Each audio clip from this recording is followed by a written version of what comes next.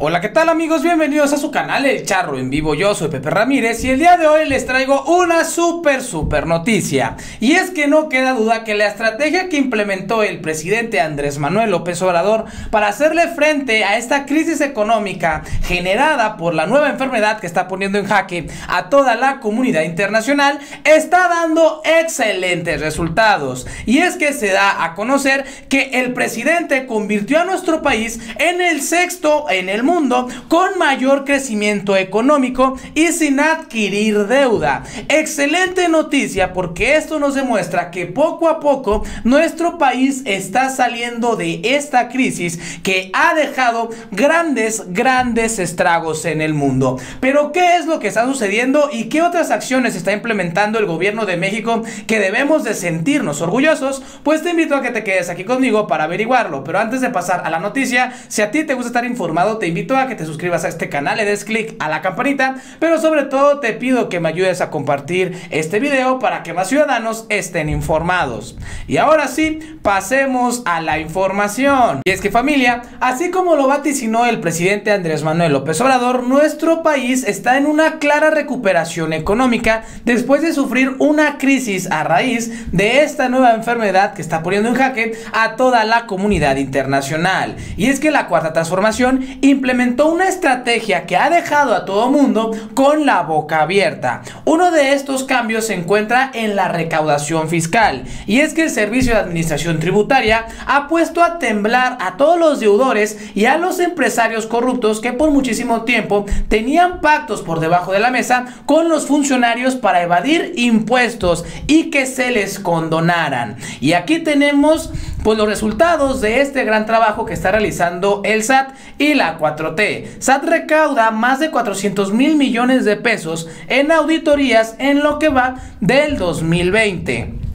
El Servicio de Administración Tributaria recaudó 417,954 millones de pesos por la vía de auditorías en los primeros 9 meses del 2020. Dicha cifra es 144% mayor si se compara con los 171,248 millones de pesos que se obtuvieron en el mismo lapso durante el 2019. En el reporte de finanzas públicas del tercer trimestre de la Secretaría de Hacienda se informó que 254,114 millones de pesos los obtuvo el SAT por la vía de auditorías que pues llegó a través de efectivo. Para el fisco la cifra es récord, pues dichos recursos se podría financiar 12 veces el tamaño de capital que pretende invertirse en el Tren Maya para el 2021 o 3 veces los recursos que se destinarán al programa de pensión para adultos mayores.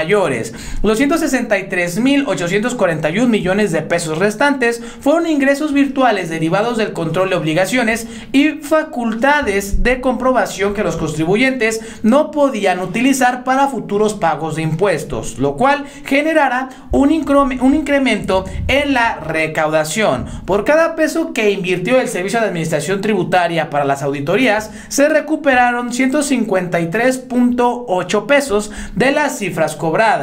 En cuanto a los efectuados, su objetivo es un porcentaje del 96,1%, lo que significa que cada 10 casos, 9 resultan con observaciones determinadas por los auditores. Y es que, familia, uno de los grandes problemas que tuvimos en nuestro país fue la recaudación de impuestos, porque muchas veces los funcionarios públicos tenían arreglos con los empresarios corruptos y sobre todo pues con los machuchones. Esto ya se terminó y es por ello que el presidente Andrés Manuel López Obrador ha generado grandes golpes a estos empresarios grandototes para que cumplan con sus obligaciones, como todas y todos los mexicanos lo hacemos. Pues así como ellos nunca lo hicieron, pues ¿quién no se va a hacer rico? Esto ya terminó y todo será en beneficio de las y los mexicanos, porque esos recursos recaudados serán invertidos en puntos estratégicos que realmente beneficien a todas y a todos los mexicanos.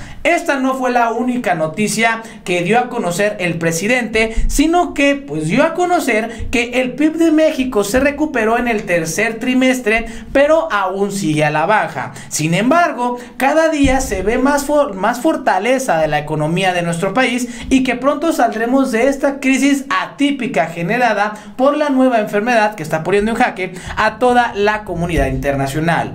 El Producto Interno Bruto de México cayó un 8.6% entre julio y septiembre con respecto al mismo periodo del 2019, pese a que en ese trimestre la economía comenzó a registrar una recuperación de 12 puntos frente a los 3 meses previos, que fueron los cierres más duros debido a esta pandemia. Según datos dados a conocer el viernes por el Instituto Nacional de Estadística y Geografía, las actividades secundarias como la manufactura, construcción y minería son las que más se recuperaron en el tercer trimestre con un 22%, pero siguen registrando una caída interanual de 8.9%. México ya está en recesión antes de la llegada de esta nueva enfermedad, pero al parar sus actividades a fines de marzo para intentar contener la epidemia, la economía se desplomó. Al final, como nos estamos dando cuenta, este crecimiento del 12% es el inicio de una recuperación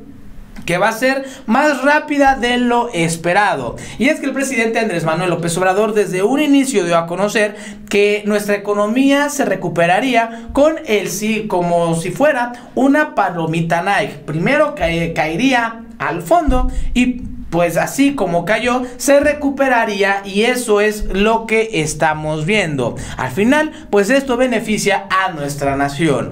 Esta es la noticia que dejó a todo mundo con los ojos cuadrados, y es que Amlo convirtió a México en el sexto país con mayor crecimiento económico y sin adquirir deuda, porque recordemos que la estrategia de muchos de los países en el mundo fue endeudarse para hacerle frente a esta nueva enfermedad, lo cual el presidente Andrés Manuel López Obrador desde un momento rechazó, porque lo único que hace el pedir deuda pues es generar más problemas, y que después el Fondo Monetario Internacional o cualquier instituto bancario pues le cobre a México intereses, y sobre todo quieran imponer una política económica que no va con lo que está estableciendo la Cuarta Transformación de apoyar a los que menos tienen. Leamos esta nota que realmente pues nos debe de poner contentos, porque eso significa que la economía se está recuperando. El Fondo Monetario Internacional garantizó a México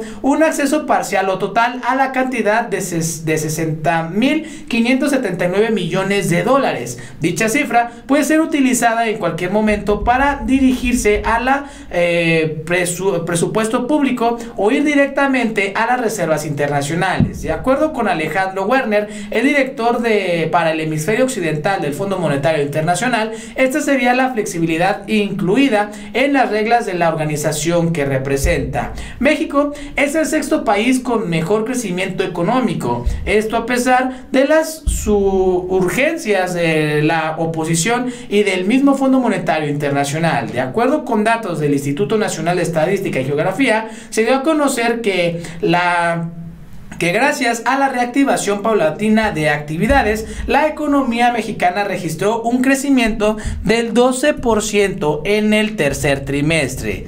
Luego de pasar por un periodo de mala racha económica durante abril y junio, el PIB de México comienza a dar señales de recuperación. Registró avances en todos los sectores, pero impulsado principalmente por las actividades secundarias. En el periodo julio-septiembre, las actividades secundarias tales como industria, construcción, minería, electricidad y manufacturas dieron un avance importante con un 22% respecto al trimestre previo. Respecto a las actividades terciarias que engloban el comercio y los servicios, reportaron un crecimiento de 8.6%. Esta situación continúa impulsando el despegue de la economía mexicana, debido a que este es el sector que más aporta al PIB, y continúa Continuando su tendencia positiva, las actividades primarias tuvieron un crecimiento de 7.4%. Por su parte, la agricultura, ganadería y exportación forestal continúan siendo como el único sector que sí registra crecimiento,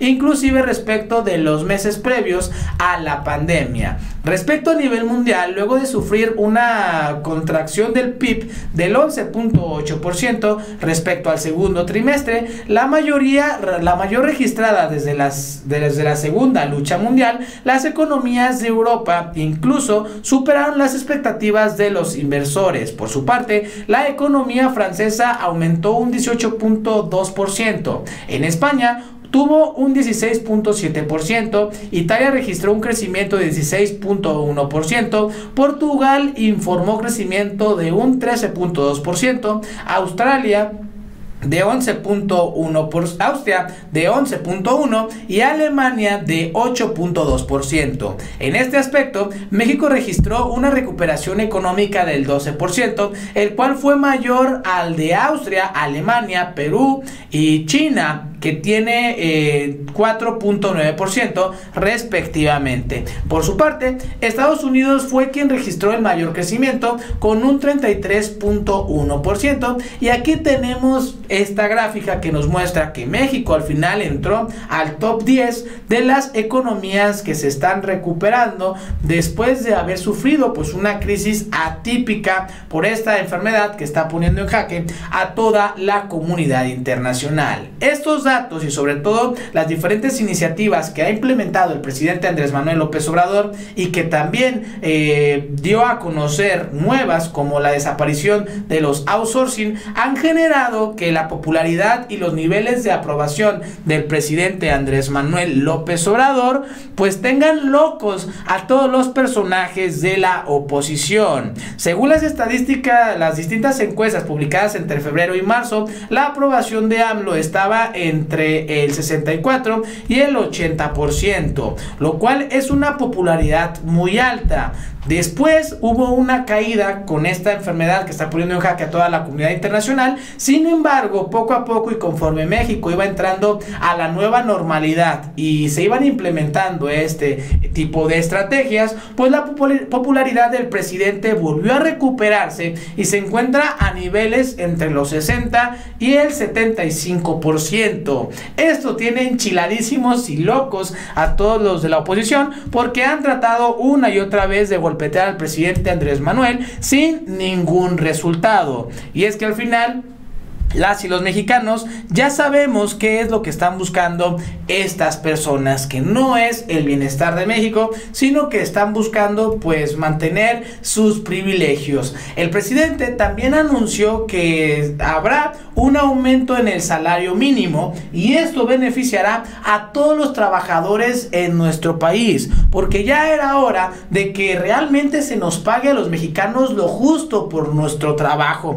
Anteriormente nos tenían con salarios de hambre. Hoy poco a poco se ha estado pues trabajando en ello y dándole mayor poder adquisitivo a los trabajadores en nuestro país. Además, con la iniciativa que dio a conocer de la desaparición de los outsourcing, se está haciendo justicia para todos los trabajadores en nuestro país, que a través de este mecanismo pues se robaban millones de pesos, y personas principalmente cercanos al viejo régimen pues se hacían ricos a costa de los trabajadores en nuestro país. No pagaban lo que son impuestos, ni tampoco le entregaban las prestaciones que por ley le corresponden a sus trabajadores. Esto se está terminando y pues beneficiará a millones de mexicanos en nuestro país. Estas noticias pues al final nos demuestran que las cosas están cambiando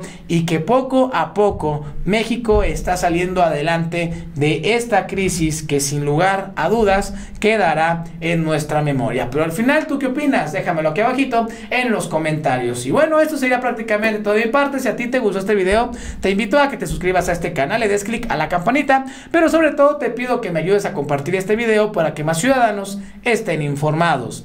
Yo soy Pepe Ramírez. Hasta la próxima.